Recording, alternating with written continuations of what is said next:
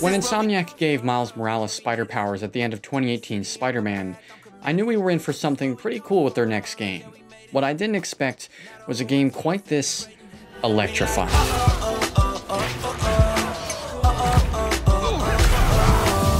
From the moment Miles walked off the main menu screen and onto the streets of Harlem, I fell in love with Insomniac's Spider-Man, Miles Morales. It immediately brought me back to my freshman year of college in Philly, the cold, bustling mornings as I walked to class, jamming out to the soundtrack for Into the Spider-Verse, though I was probably nowhere near as enthusiastic as Miles. Like Spider-Verse, Miles Morales understands the musicality of Miles' life. It both represents his shared family roots with hip-hop in Harlem and the youthful energy that emanates from him. That then extends into John Pisano's score for the game, the swelling horns and pounding drums typically associated with Spider-Man, remixed with a hip-hop beat underneath. The music that defined Peter Parker doesn't have to define Miles Morales, nor do the combat animations, the swing animations, the gadgets they use, the venom powers and invisibility that Miles has, the way they interact with NPCs, or even the season of New York they swing through.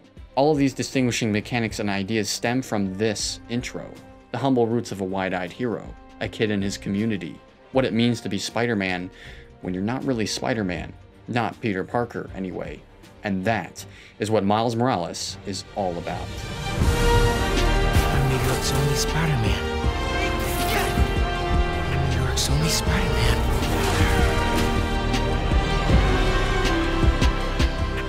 Where Into the Spider-Verse brilliantly explored how the mask of Spider-Man is not exclusive to any one person, regardless of identity or background, Insomniac's Year 2 story of Miles Morales beautifully explores the ways it is exclusive. To embody the powerful symbol of Spider-Man is to be greater. To be Miles Morales is to be yourself, which is precisely why the subtitle for the game is his name. Not only is Miles Morales unable to be Peter Parker, but he really shouldn't. That becomes increasingly apparent the further into the game you go. When Miles is back at his apartment, his mother's childhood home, Insomniac doesn't shy away from embracing Miles' Puerto Rican heritage, nor the history of his family members in Harlem. All the vinyl you select from is significant because they all relate in some way to his family. His heritage is significant because his family is inspired through it. For Miles, who is raised in Brooklyn and is mostly out of touch with his roots in Harlem, living here informs his identity in entirely new ways. Harlem is the home he never knew he had, and now that he's here as Spider-Man, he feels a newfound obligation to protect it, especially against Roxxon. Hey, really great to meet you both. Future's looking bright. Roxxon is a threat to Harlem. Their Neolithic skyscraper is an unnatural eyesore to the rooftop horizon. The installation of this building comes at the cost of a force that the disparaged communities of several US cities are so unfortunately displaced by: gentrification, carried out by Roxxon's corporate militia.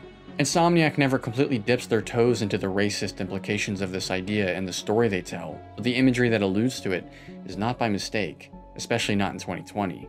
Most importantly, Roxxon's presence is a critical blow to community resources, Harlem's autonomy, and the very cultural history Miles is acquainting with for the first time.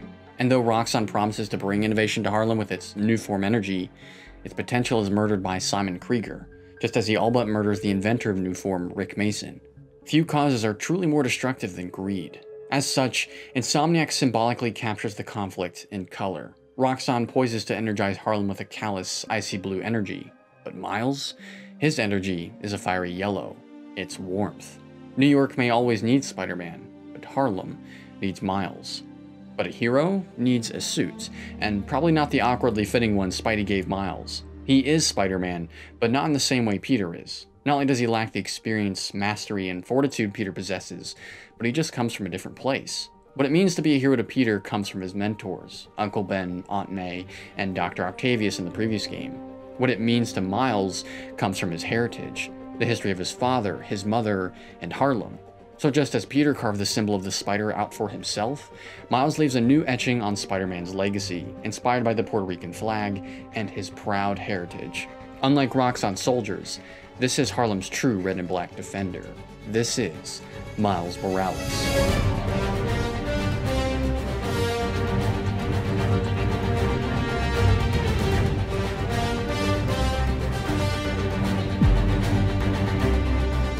With most game studios, the making of a game is largely a community effort. a collaboration between talented artists with various skill sets, ideas, and backgrounds. This is never the case for Insomniac.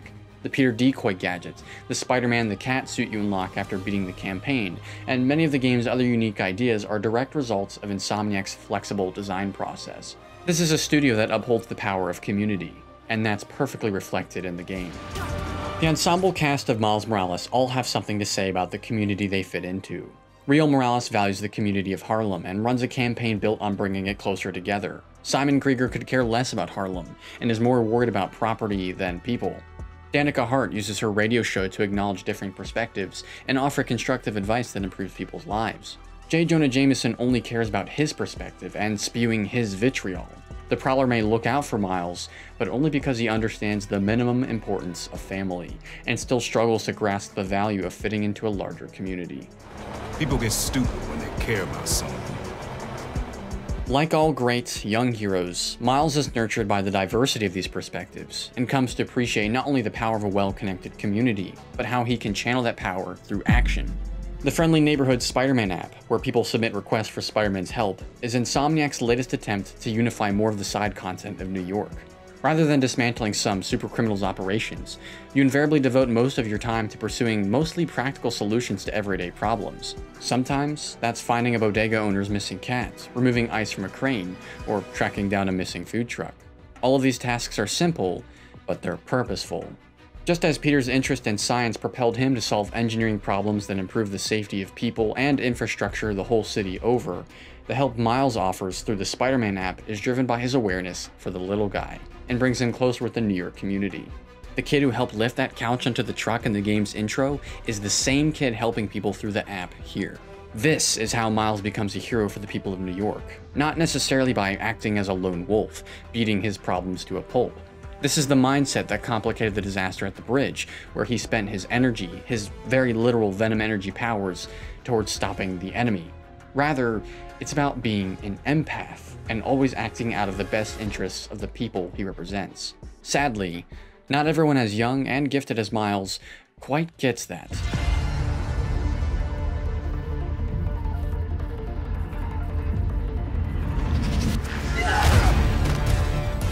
Miles' best friend, Finn Mason, is the main antagonist of the game, though I shudder to truly call her that. Her intentions for Harlem are seemingly just, as is her love for Miles. But where Miles was able to productively channel his frustration through Feast in the first game, with the mentorship of Peter Parker, the loss of Finn's mentor leaves her completely alone.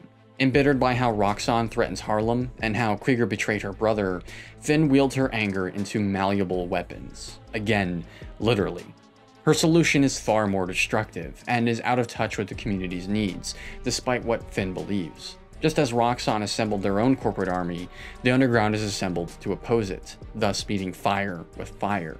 Most tragically, the people of the Underground are just kids. We glimpse that from the mission where Miles enters the Underground headquarters, and sees firsthand a cult woven together by what is ultimately the misguided youth. This is further reflected in John Pizzano's leitmotif for the Underground, utilizing the same youthful hip-hop beat heard in Miles' theme. They may be a community of their own, but their inability to consider different perspectives makes them just as much of a threat to the fabric of Harlem as Roxxon is. More than anything else in the game, Miles' battle against the Underground highlights the difficulty of forging your identity, and the obligation a community has to instill its youngest members with the right morals, and never lead them astray. For all these reasons, Finn ends up being a tragic villain. The moment in which she realizes she has been led astray, that the death of her brother and mentor gave her anger she didn't know how to use, is already well past the point of no return. But it once again empowers the idea of community.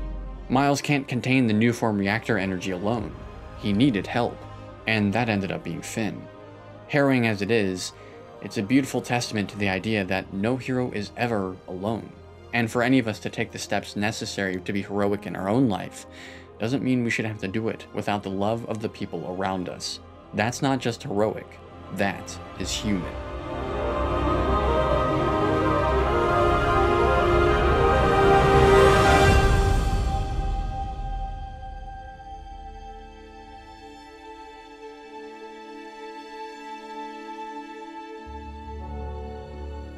At the sunset of 2020, a chaotic, definitively horrible year, I find Miles Morales to be the perfect game to reflect back with.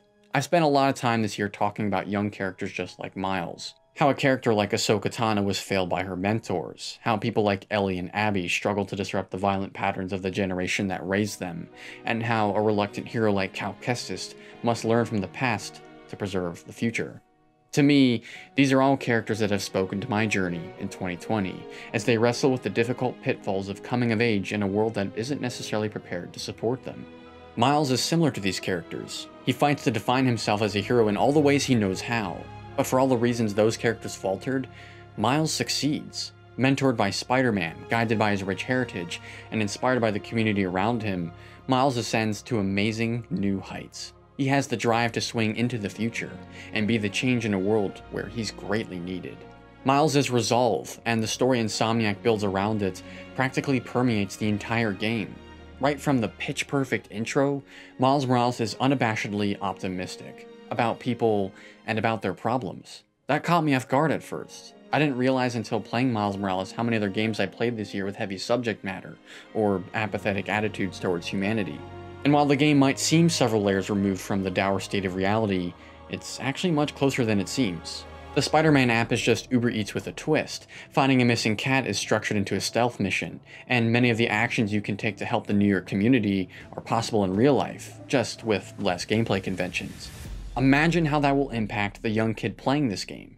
Rarely has being Spider-Man felt this close to reality, this actionable, far more than the overwhelming responsibility sometimes imposed by the first game. And that is a powerful notion.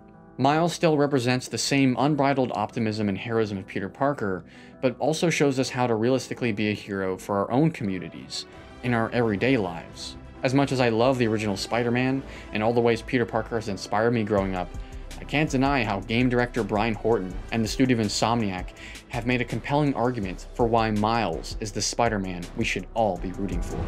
Because I'm Spider-Man. The world clamors for new young heroes more than ever. Not that Peter Parker is inadequate by any means, but he can't be Spider-Man forever. The people with the power and wealth to help, to give back, people like Simon Krieger, a stand-in for literally any soulless billionaire in our world, are the closest thing to real-world supervillains in Insomniac's Spider-Verse. And because of the threat they pose to marginalized communities and the less privileged, the call to action for true heroes to step in the way has never been greater. That call may be beyond Peter, he won't always be there. But people like Miles? Not only can he be there, but his connection to his community and his background all bring new things to the table, and equip him and future heroes to solve their community's problems with greater oversight than previously conceivable. And none of this would be possible without the love and altruism that all rising heroes are infused with, that Miles was infused with. Thus, the type of heroism Miles represents is electric. It will course through and jolt everyone, whether they rally behind it or against it. In this way, Miles becomes a bright, beaming symbol, a beacon for all to follow, a lesson in how we can all be more and more like a friendly neighborhood Spider-Man.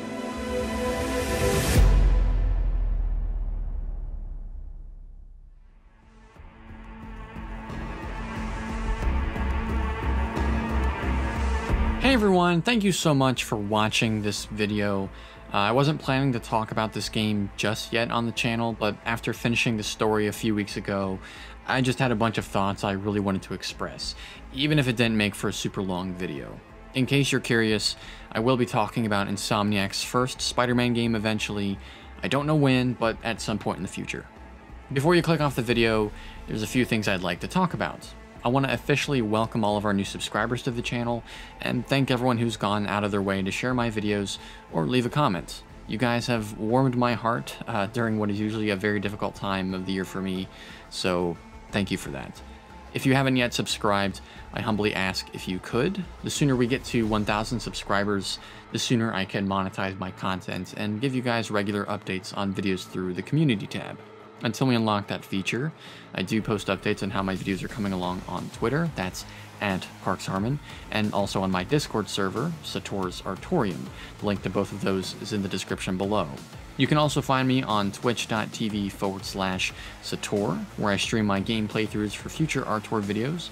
And it's especially important that I tell you this because this Thursday, on Christmas Eve, I'll be streaming the entirety of Miles Morales from start to finish on hardest difficulty while raising money for charity. It's going to be a blast and a great time to talk even more about an awesome game. The details for that stream are in the description below, as well as the link to my channel. Alright, that's all I gotta say. Thank you all for watching. I'll see you all next year when I talk about Cyberpunk 2077. It's gonna be fun. Happy holidays, Happy New Year, stay safe, peace out.